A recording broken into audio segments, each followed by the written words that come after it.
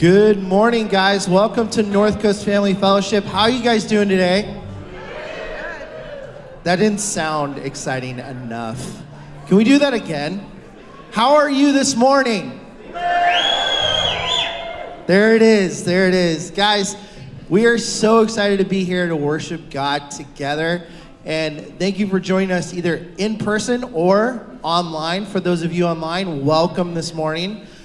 We are here to love Jesus, love others, and love others to Jesus. And one of the ways that we like to do that is through actually building relationships with each other. And one of the tools we use is this thing called our Connect card. It can be found in your bulletin or online at www.ncffchurch.org/connect. We ask that everyone, whether you're attending in person or online, to fill out our Connect card. And this is one of the ways that we can get in touch with you guys to let you know what our ministries are and what we're all about here. There's also a place where you could fill out a prayer request, and I got to tell you, we have an amazing team of people who pray for you guys every week. And so that prayer request is really important. Fill those out. It also just helps us better connect with you, like in our individual ministries. And if you want to learn more about what we do in students or young adults or small groups, that's a wonderful place to just fill out. I want to know more about this. And so we ask, fill that out, drop it in the offering bucket, or just hit submit online. The other thing that you can sign up for on in our Connect card is our thing called our weekly e-blast. This is a weekly email that we send out every single Saturday that gets you guys prepared for what to expect on a Sunday morning and the coming weeks. And I gotta say, most of the time, Pastor John writes these, but they're written by our pastors here on staff. And it's just a really good way to stay up to date with what we're doing every week. And you could fill out, or you could sign up for it by filling out your Connect card and saying, I want to be on our weekly e-blast, and we'll get you signed up.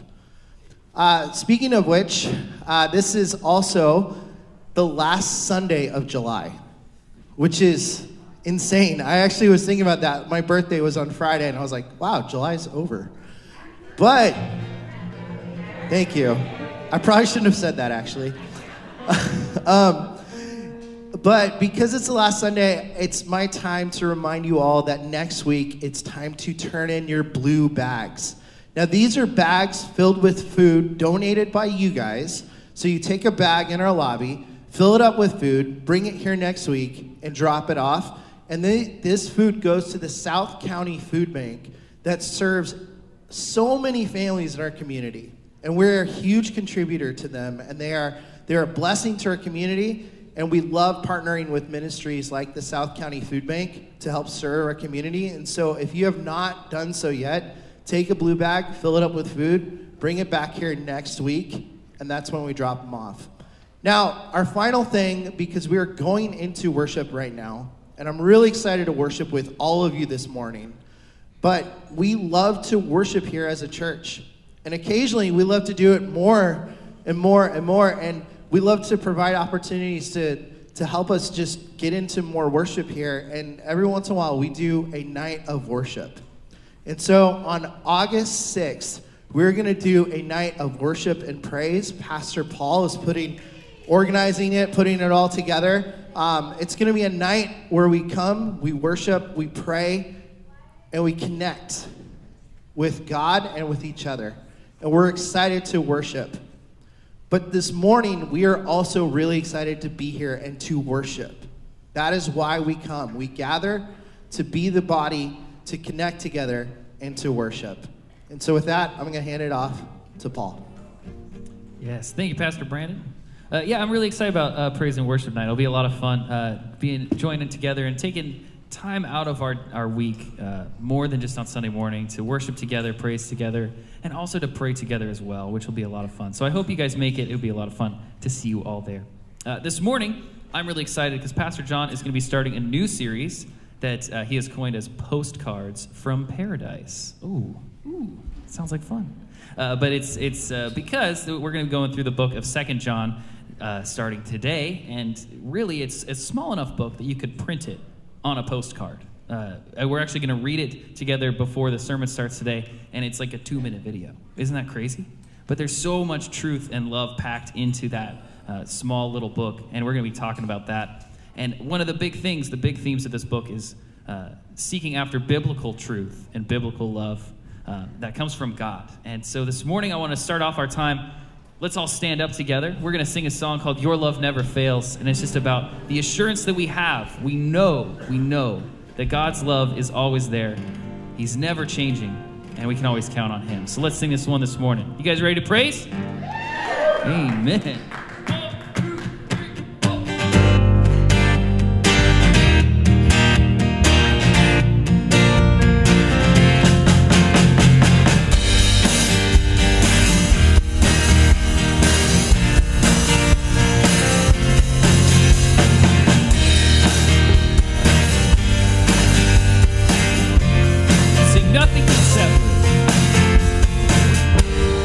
Nothing can separate. Even if I ran away, your love never fails.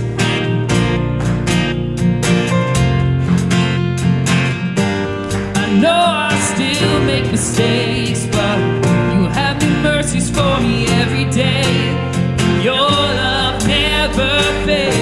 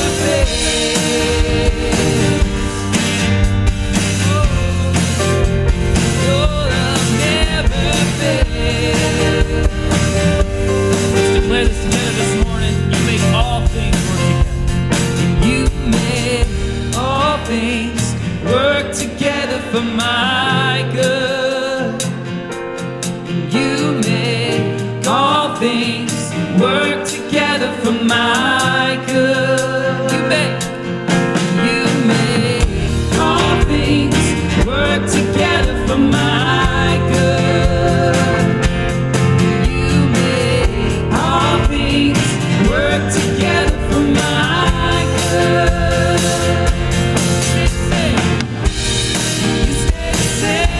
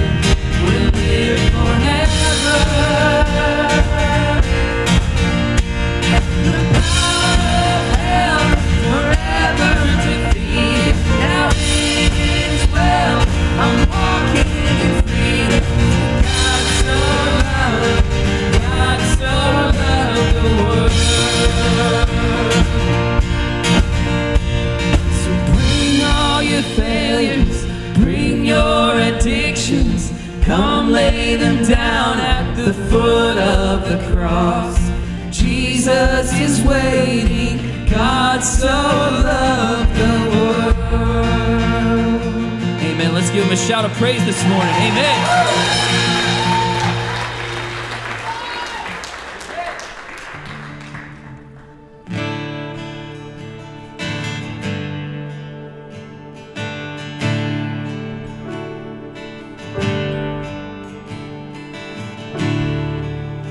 Are you hurting and broken within? Overwhelmed by the weight of your sin? Jesus is calling.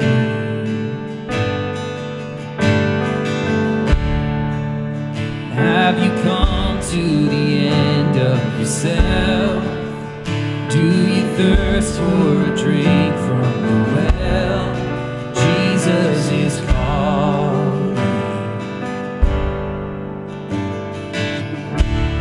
Oh, come to the altar. The Father's arms are open wide. Forgiveness was bought with the precious blood of Jesus Christ.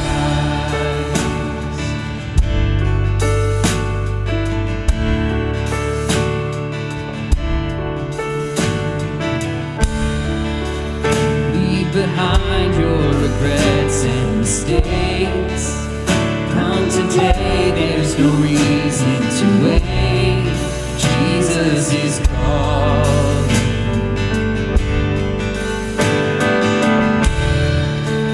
Bring your sorrows and trade them for joy. From the ashes a new life is born. Jesus is calling. Oh, come to the altar. The Father's arms are open wide. Forgiveness was bought with the precious blood of Jesus Christ.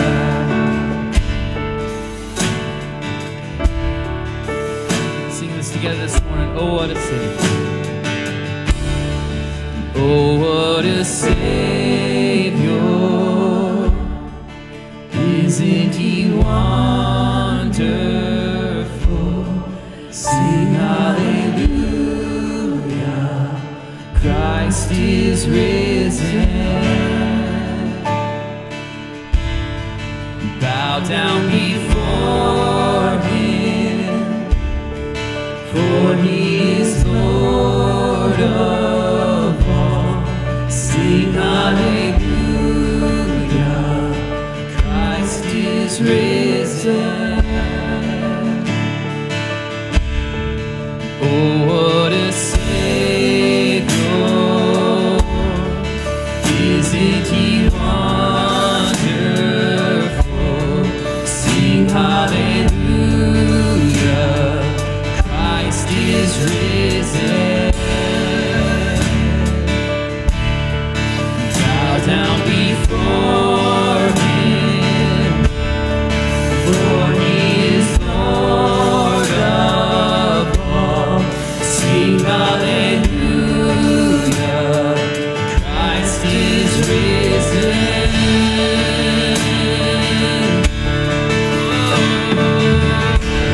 Oh, come to the altar.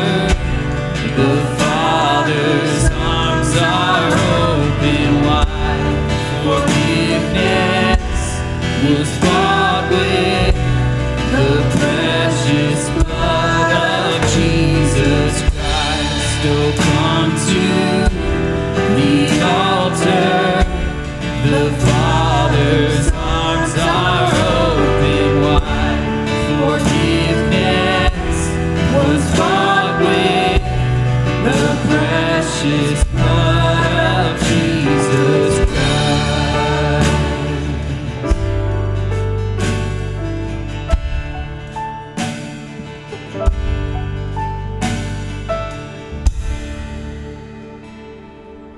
Amen. You can go ahead and take a seat. Well, North Coast, thank you so much once again for joining us here this morning. This is such a joy and a blessing to be able to worship together here in this building and just with all of you here and online as well. It's just such an encouraging time. I mean, maybe I'm just speaking for me, but it's such an encouraging time just to be worshiping together and seeing your smiling faces in the morning. That's a wonderful thing. Well, we're going to enter into our time of offering right now, and during the offering time, we're going to be playing a song. There's some rare songs in Christian history where not only do congregations not get tired of singing it, but worship leaders also don't get tired of singing it. And there are some like that. I'm so sorry, but this is one of them. I just love this song so much. It's called "The Stand," and it's so foundational to just how we want to worship the Lord. It's just standing here abandoned to him and just wanting to humble ourselves before the Lord and just give him all the praise that he deserves. And if that's in a song, it's worth singing to me. And so this morning, especially as we go into the offering time and continue in our worship to the Lord this morning, let's really abandon ourselves to the Lord and just be ready to give ourselves up for him. Whatever is getting in the way of that, whatever happens in between these weeks that we have together, don't let that get in the way of the amazing plans that God has for you and all the love that he has for you as well. So let's sing this one together this morning, and after you pray with me. God, I just thank you for this morning, this chance that we have, just another chance that we have, God, to give our lives over to you.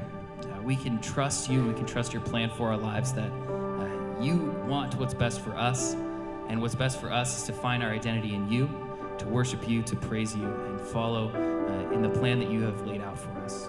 Pray this morning that we can just be really open to what that may be. Maybe just reveal a little bit more of your plan to us this morning, God, that just knowing what you want from us, knowing what direction you want to take us in, God. You have those plans. You know what's in the future, God. I just pray that you can put our minds at ease today, that we can worship you with just reckless abandon this morning, God. I pray all these things in your name. Amen.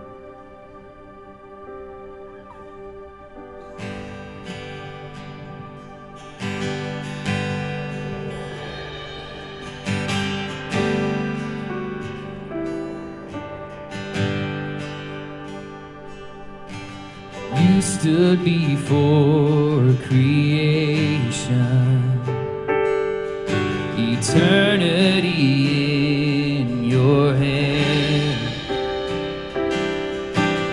You spoke the earth into motion, my soul now to stand.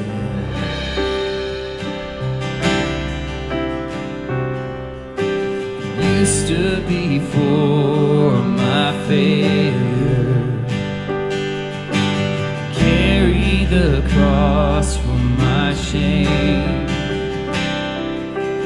My sin weighed upon your shoulder, my soul now to stand. So what can I say?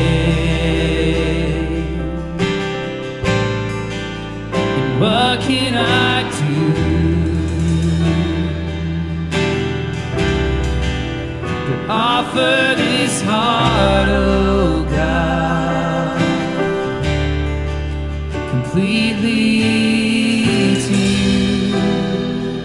Let's stand together and sing. So I'll walk upon. So I'll walk upon salvation. Spirit alive in me, my life to declare your promise, my soul now to stand. So what can I say? So what can I say?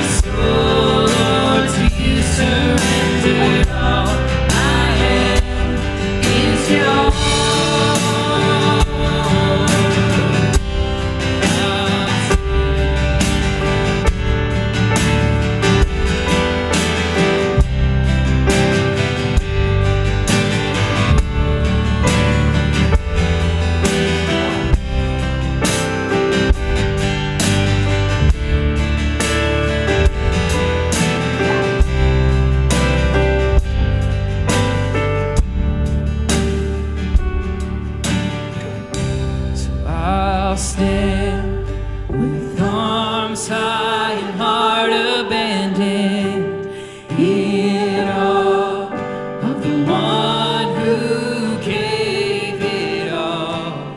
I'll stand, my soul, Lord, to you surrendered. All I am is yours.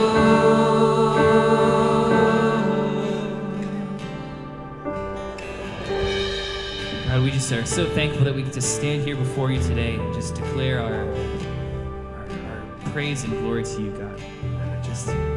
I just pray this morning as we open your word together, as we sing these songs and praise you, God, that all of it would just point back to you and your glory today. You are the center of everything that we need to be doing, the center of our lives, God. And I just pray that we can redirect our focus to you here today. Pray as we open your word together this morning that we can just really feel the weight of the words that you have for us. Even just a few words, God, of this book, it can change the course of our lives, God. And I just pray that we can be open to that. We can be open to your word, your living word this morning, that what it has for us is so much bigger and so much more important than anything else in our lives, God.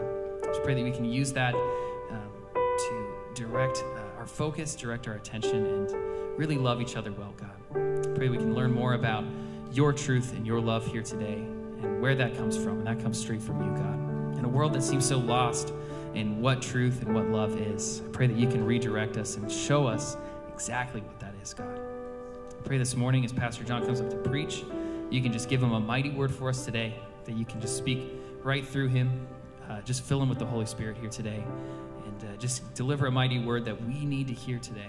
And just I pray that we can be open to what that word has for us, God. I pray we can be good hearers and doers of your word as well. I pray all these things in your wonderful name. Amen.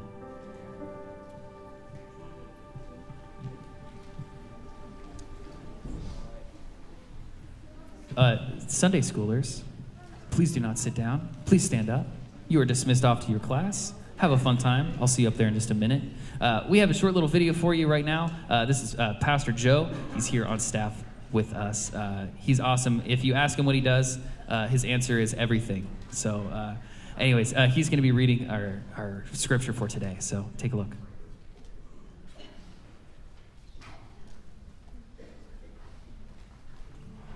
Hey, North Coast.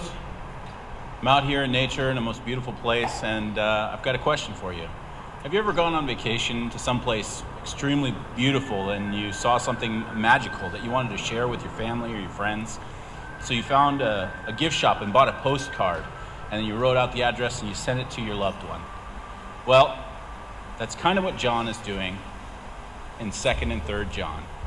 And we're diving into a series that we've entitled Postcards from Paradise.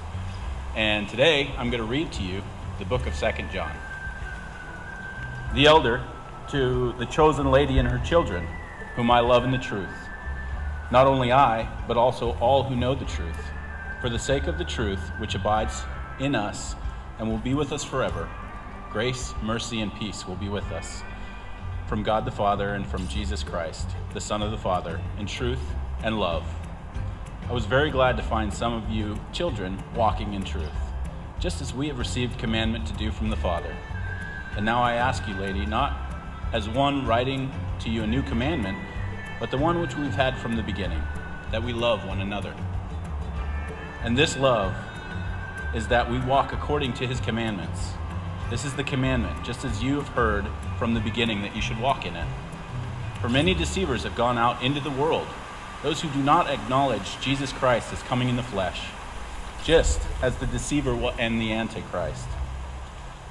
Watch yourselves, that you might not lose what we've accomplished, but that you may receive a full reward.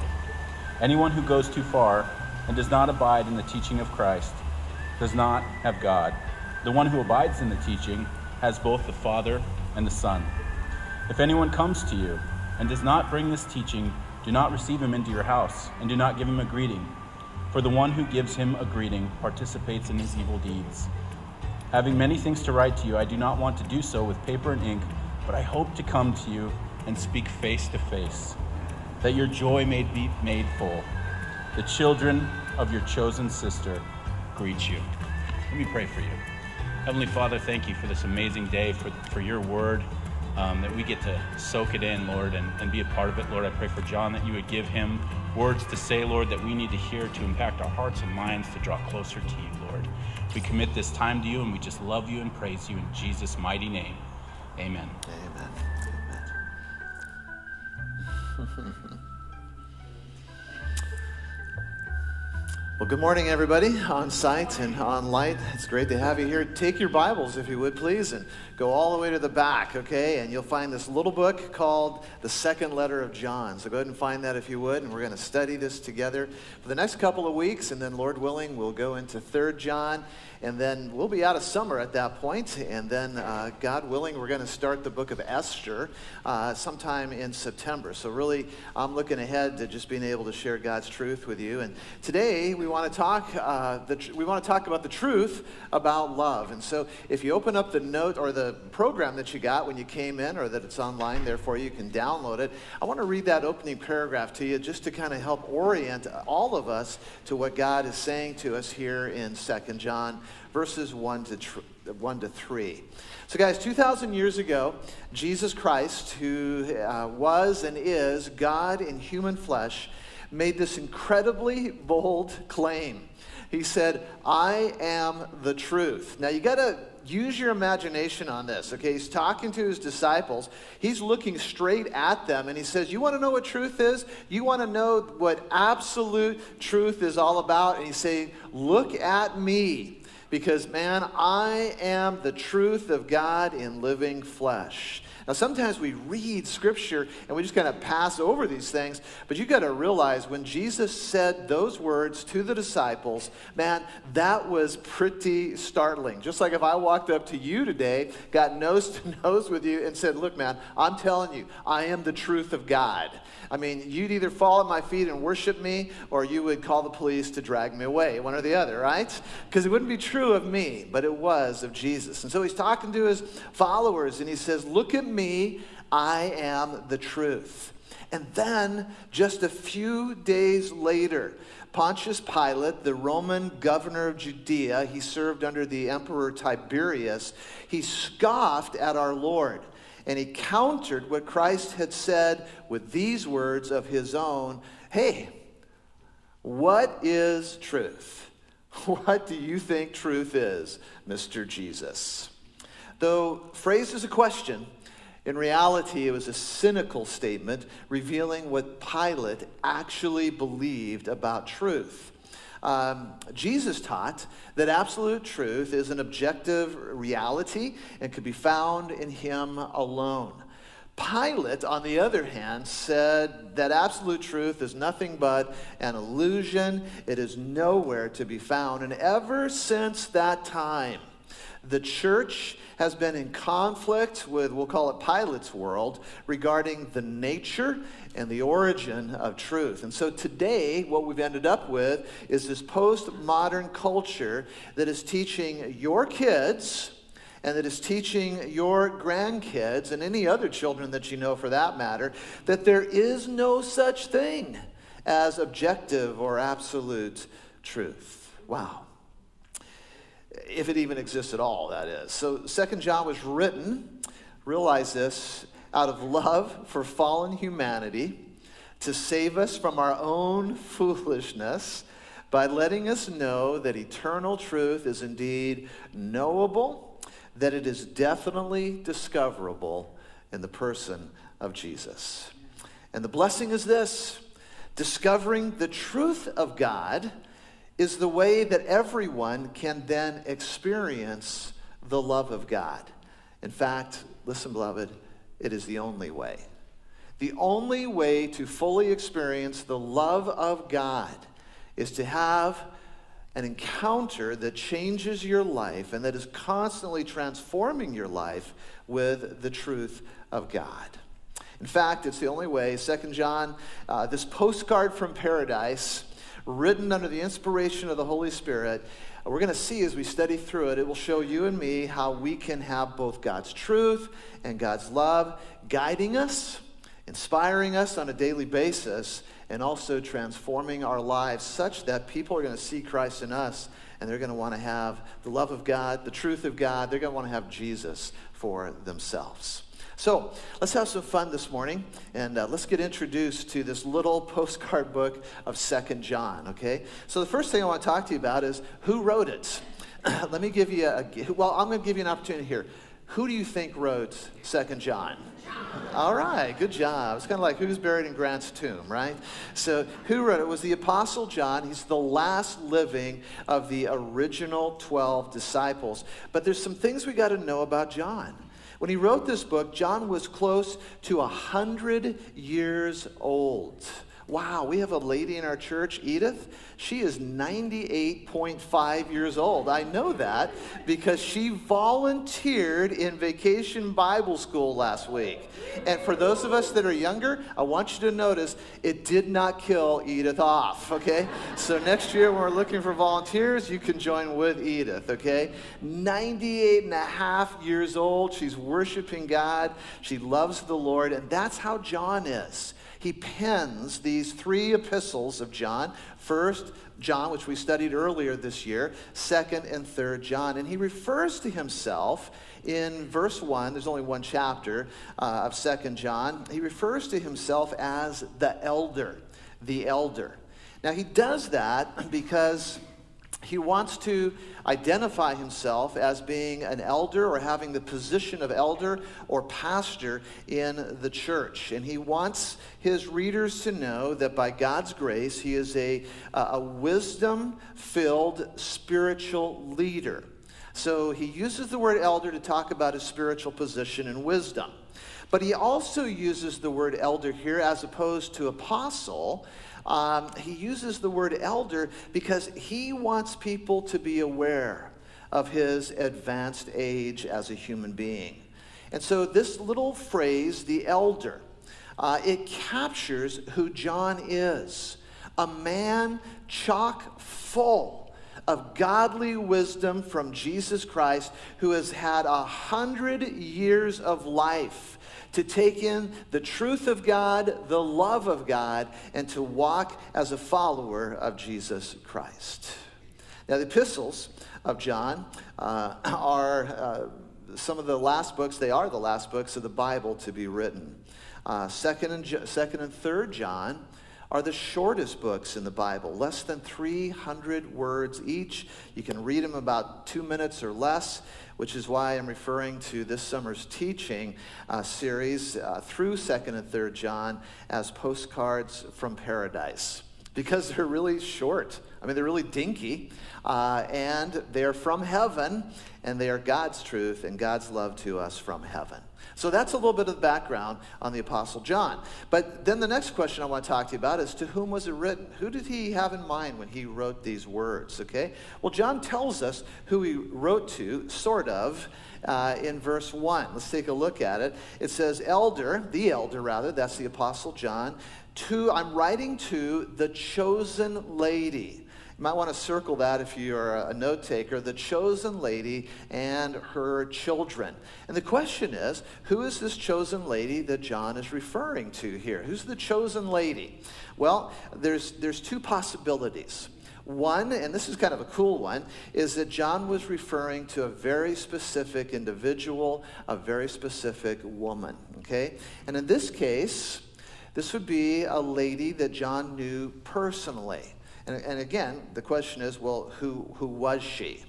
And what I want you to do, in order to try to figure out who this lady might have been, I want you to go to the last verse of 2 John. It's verse 13, okay? And look at it with me. As John wraps up this postcard from paradise, he says to the chosen lady, he says, chosen lady, the children of your chosen sister greet you.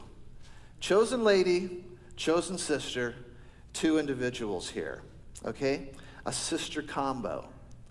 Many believe that this sister combo is a reference to Mary and Martha, the sisters of Lazarus, who Jesus raised from the dead in John chapter 11. And why did they believe that? And that would mean that these 2 gals, man, they were old like John, okay? So why do people believe that? Well, our English word lady is from the Greek term kyria, which interestingly, in the Aramaic language, is pronounced Martha, or we'd say Martha. Martha means chosen lady. And so for that reason, a lot of scholars believe that John was actually addressing Martha, and he was saying, by the way, Martha, your sis, Mary, is greeting you. That's a possibility. There's a second possibility as to who this book was written to, this epistle, and that is to a very specific church, a singular specific church. And now, in that case, if that's what he's trying to communicate, then John is using a feminine designation, chosen lady, to address an individual church, the name of which he does not mention specifically. And, you know, the Bible does that often. It refers to the church as the bride of Christ, and that's very possibly what the Apostle John is doing here. So if that's the case, then in this section of Scripture, verse 1, chosen lady, that would be a church that John was writing to. We don't know the specific name of that church. And chosen sister, in verse 13, would be the church where John served as an elder, as a pastor. And we know from history that John served as a pastor in the church of Ephesus. And so he would have been writing from modern-day Turkey to some unknown church, known then to them, but not necessarily today to us. My heart wants to believe that it's Mary and Martha. My head tells me it's probably more John writing to a specific church. Well, when was it written? It was written around 90 to 95 AD. How many of you remember those days? Were you here then? Raise your hand. Okay, a couple of you. Okay. Well, the historical setting of 90 to 95 AD for believers held some very significant things. There were significant things going on. First of all, persecution, guys, was breaking out all around the empire, persecution of Christians. And so Christians were losing their homes. Christians were losing their families. Christians were losing their jobs. Christians were losing their lives because they were choosing to be followers of Jesus Christ, and they were choosing to be faithful to him as their Savior, their God, and their Lord. And one of the reasons that John did not mention either that specific woman or that specific church, he did not want to risk identifying that church or that lady, because that would have undoubtedly unleashed persecution upon their heads. And so he's kind of writing in code. I mean, he knew who he was writing to. The church who received his letter knew that it was John writing to them. He wasn't afraid of persecution because at this point, they had already tried to kill John in so many times and in so many ways that they had just given up.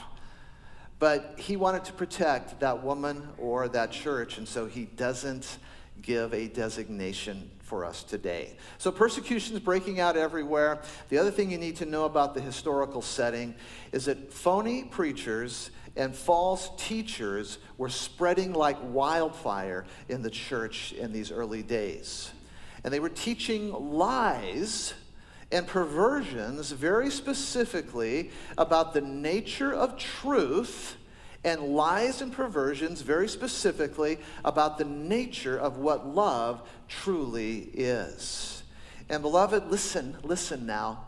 That same problem that existed back then exists in our world today, and tragically, in so many of our churches today. Believers are confused, just as worldlings are, about what truth is, and too many of us as followers of Christ, we are messed up in our understanding of what love actually is. And so this is why God had John pen this postcard from paradise, so that he could talk to us about the biblical nature of God's truth and God's love. So then, why was it written? Well, I guess I've kind of given that away. The word truth shows up 5 times in these this short book in only 13 verses, the word love shows up 4 times in 2 John. And so we saw when we went through 1 John earlier this year that John was known as the apostle of love because he talked about love over and over and over again. But here in 2 John, we're going to see that he was also known as the apostle of truth. The apostle of truth because he taught both. And listen, guys, as the apostle of love and as the apostle of truth, the Holy Spirit had John write 2 John to teach what God's truth and love are. To clearly teach what God's truth and love are, and to show how God's truth and love are, listen now, are inseparably linked. Inseparably linked. The fact is, love cannot exist apart from truth, and truth cannot exist apart from love. And one man put it this way: our love grows soft when it is not strengthened by truth, and our truth grows harsh when it is not given in love. Let me repeat that to you. It's very, very important to understand this. Our love grows soft, grows mushy, when it is not strengthened by the truth of God, and our truth, well, it'll become harsh when it is not spoken in love. Have you ever had somebody tell you the truth by just venting all over you with not a whole lot of love? I mean, it hurts. I mean, the truth is being used to pound you over the head. Have you ever had somebody say, you know, I just love them too much. I don't want to tell them that, you know, if they keep driving, they're going to drive right over the cliff. I mean, you've had people do that to you, maybe not literally, but figuratively, when there's things going on in your life or in mine that somebody who loved us should have spoken to us about, and they just said, you know, I love them too much. I don't want to rock their boat. And John just says, man, that is wrong. You gotta have both. And so here, in these opening verses of 2 John, the apostle tells us 4 things about God's love and God's truth, these 2 inseparable qualities. And the first one is this, jot it down. God's love and God's truth are best appreciated. They are best appreciated through the lens of spiritual maturity.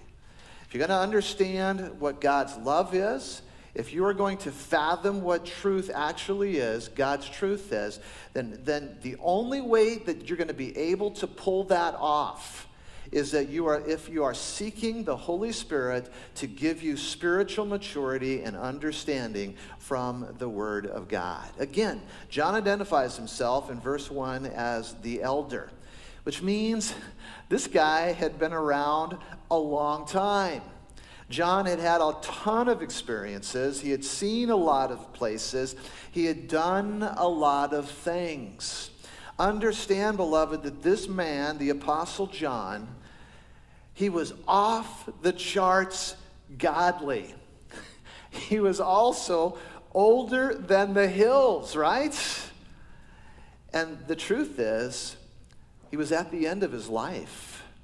And John didn't know on a day-by-day basis whether he'd be around for the next day, or if the next day would be when he would be called by God to leave this earth and go to heaven.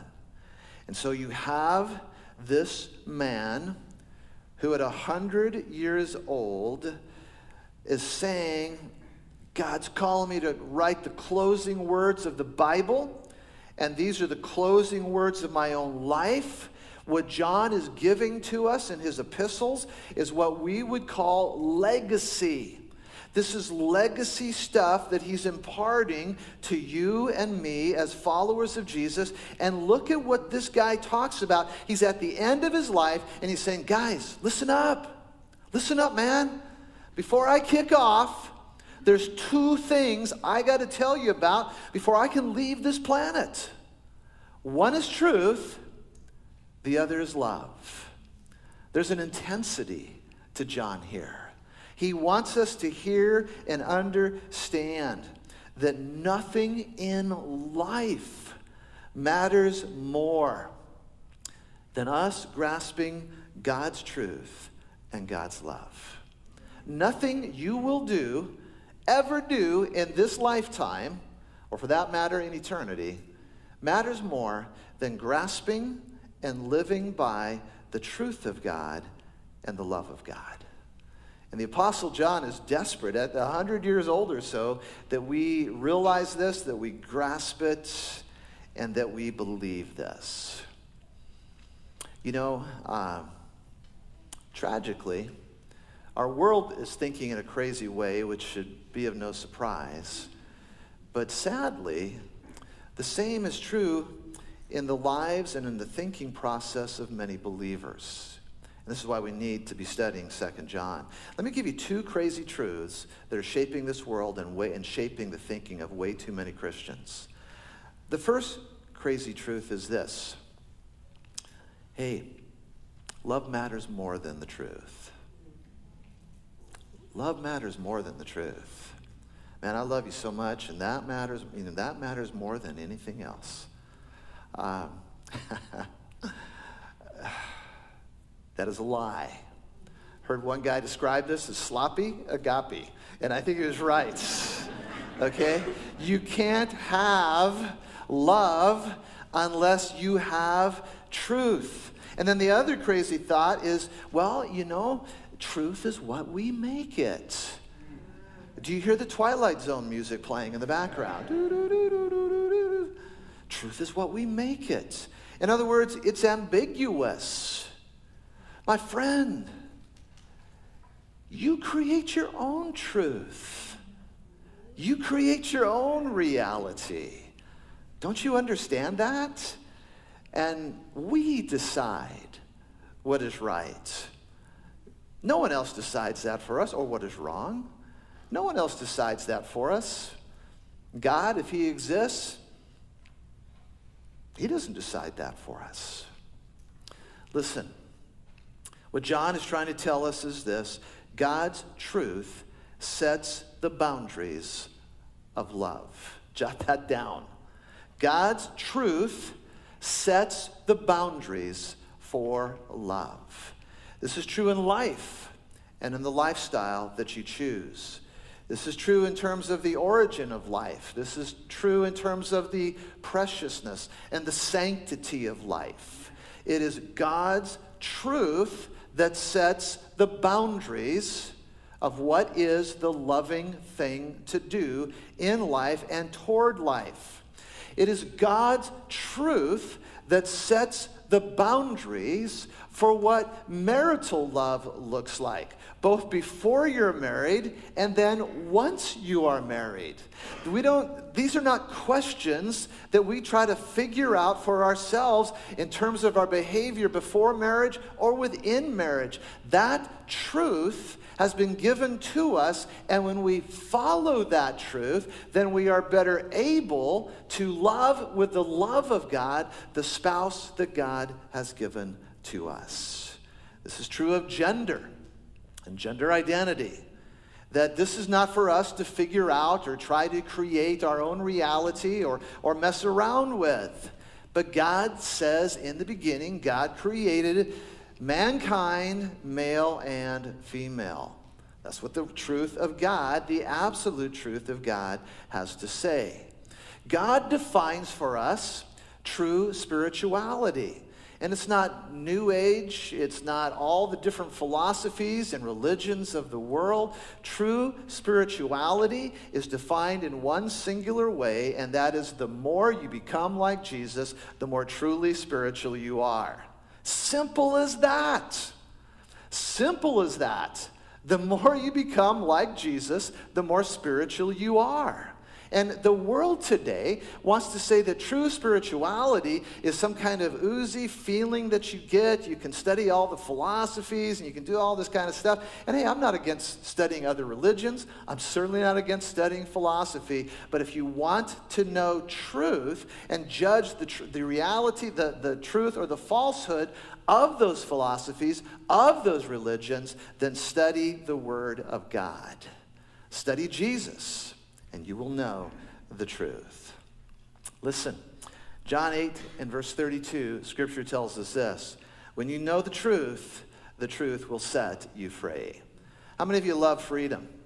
How many of you want more freedom in your life? How many of you want, we always think of freedom as it relates oftentimes to our country, and thank God for that. But guys, freedom is freedom in your heart. Freedom is freedom of your thinking process. Freedom is the ability to say no to sin and to say yes to righteousness. And that's what happens when we know the truth of God. He will set us free with his truth. And beloved, listen now. We as followers of Jesus have to realize that God's truth sets the boundaries of love. It is crucial that you and I in this room today know this beyond a shadow of a doubt, because of what Paul wrote under the inspiration of God in 1 Timothy 3:15. Take a look at it. The church of the living God, that includes us, is the pillar and is the support of the, what's the word, guys? Truth. Listen, if you don't know the truth of God's word, if you don't know the absolutes of what God says, ain't no way the world is going to figure it out on its own. Listen, beloved, the only way this hateful and deceived world is going to convert to God's love and God's truth is if we as Christians present to them God's love and God's truth. And I would add this: we need to do it in humble confidence. Jot that phrase down: humble confidence.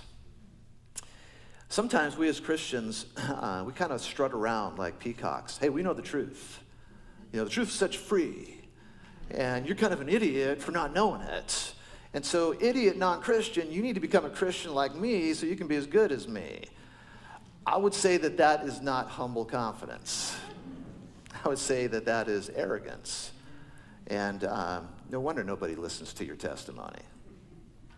But if there's a humbleness about you, and you show people God's truth, and you show people God's love, and you pray for opportunities to speak about God's truth, and you pray for opportunities to speak about God's love, and when those opportunities show up and you do it in a kind and in a gracious and in a humble way, and you share your own testimony, what a messed up scoundrel you were, maybe still are, but how God's truth has set you free and how God's love has changed your life.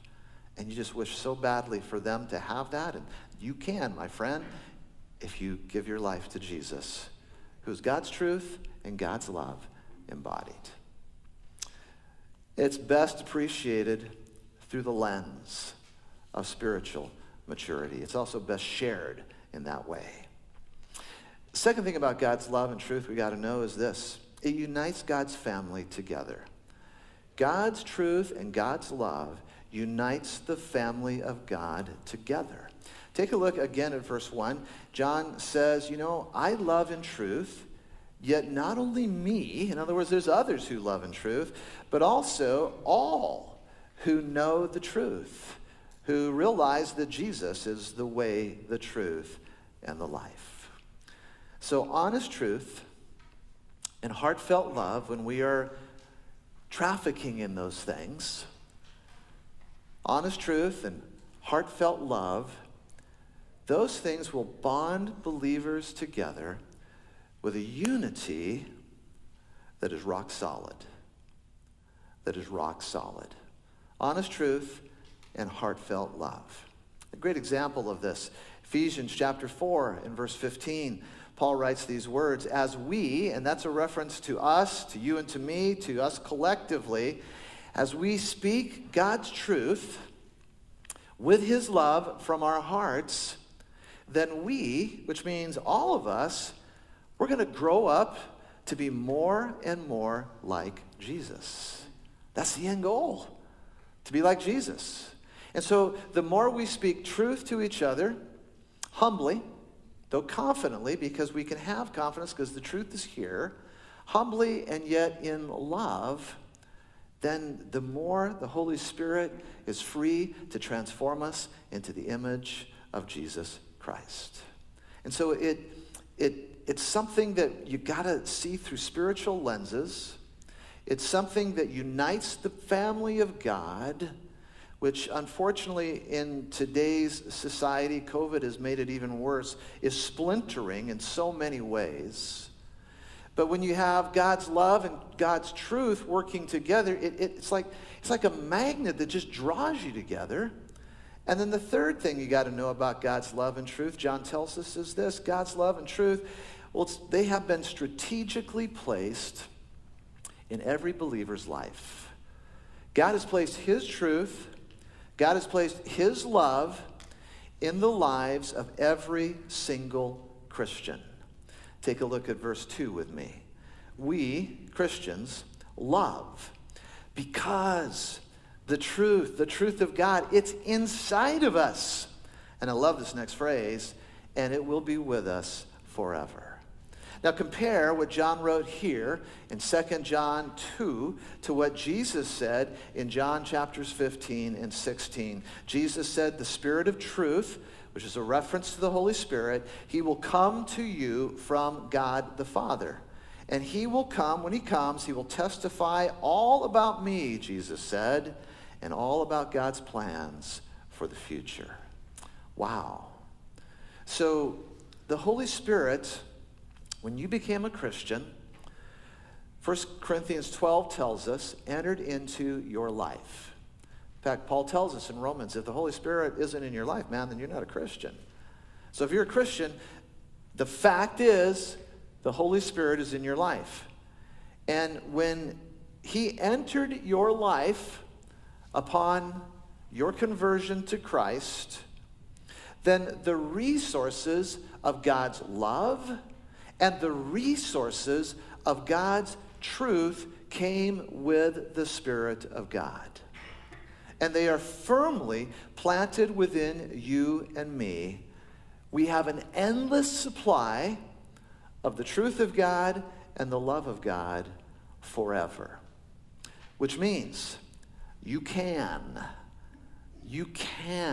effectively tell others in a humbly confident way about the truth of God. You can do that because the Holy Spirit empowers you. It means you can love others to faith in God because the Holy Spirit enables you. And I want you to capture this, guys. The Spirit of love, God's Holy Spirit of love, God's Holy Spirit of truth, he is inside of you, which means you have this irrepressible, unconquerable partner who does make it possible for you to speak the truth of God, who does make it possible for you to show the love of God.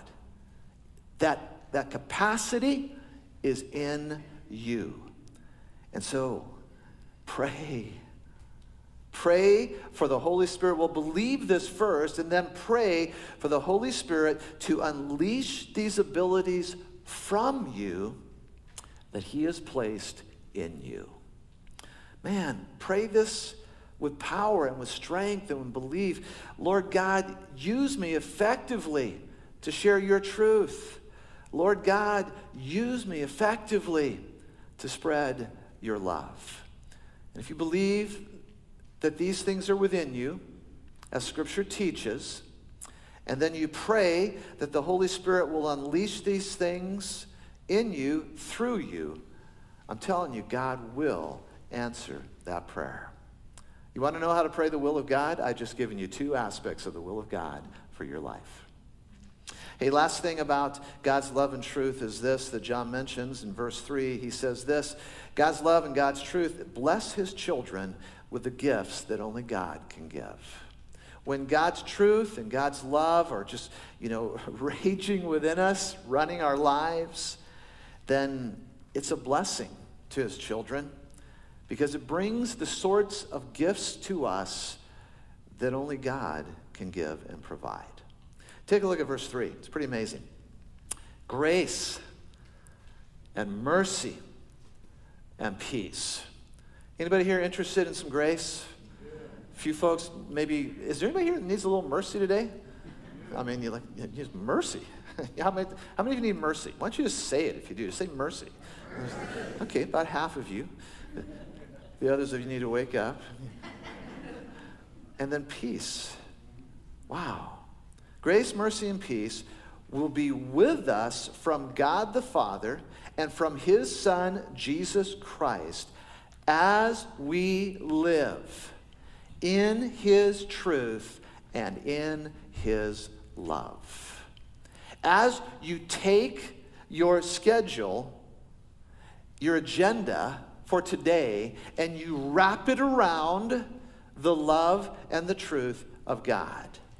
As you say, Jesus, help me to look past myself and whatever it is that's bugging me, whatever it is that's pulling me down, and instead lift me up and cause me to rejoice in the truth and in the love that you have poured into my life. God, use that to set my attitude, and then God, use that to explode my actions so that this day, as people meet me, they're going to hear wonderful truth and they're going to experience amazing love.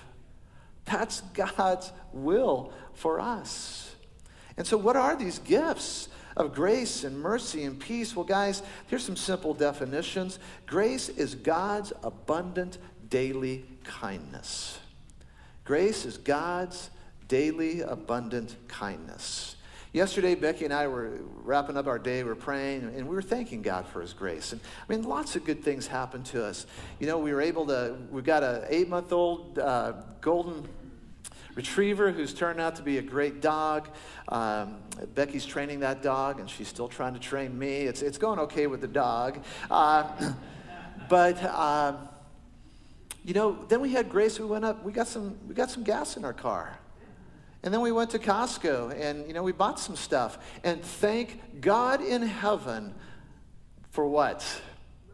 The snacks are back, right? I mean, that's what Saturday on the coast of Oregon is all about for the locals, you know? We go to the beach on the other days. We go to Costco on Saturday. Bring those snacks, right? And then there's mercy. And that's God's complete daily salvation. You know, when you became a follower of Jesus Christ, he forgave you for all your past sins. He even forgave you for the sins that you were committing that day. And he also he forgave you for all the sins that you will commit in the future. That's amazing mercy. But I love the fact that we can know every day that when we sin, the mercy of God is ours in abundance. He doesn't say, John, I am so sick and tired of you doing that same thing again to the woodshed for you for the rest of your life. It doesn't work that way. He's unbelievably merciful to us. The impact of salvation is not just the moment you gave your life to Christ, but it is every single moment of your life. You're experiencing the mercy of God at this moment. Have you thanked God for the fact that the screw-ups that we are in this moment will not separate us from the love of Almighty God? That's mercy. And then finally, there's peace. There's peace, and that's God's faithful, daily calm and comfort. The calm and comfort that God will give to us on a daily basis as we walk with him in truth and in his love. So guys, let me give you some takeaways as we wrap it up this morning. Let God's love and truth transform your thoughts of others. Let it transform your thoughts of others. When you see people, even those folks that irritate the daylights out of you, even the person that snuck ahead of you in the snack line at Costco, which some believe is the unforgivable sin in the New Testament. Let the love and truth of God transform your thinking process towards others so that you're not as harsh, so that you're not as judgmental, so that as you're not so much needing to insist on my rights. Instead, you're truthful about the things that matter, and you're loving in the ways of Jesus. How you think about others. You got anybody in your head right now that you're a little ticked off at? Might be a good idea to ask God to have his love and truth transform your thinking toward that other individual. If they're sitting beside you right now, just go ahead and stare at them. It's really comfortable when you do that. Some of you guys are so awkward, you actually did that.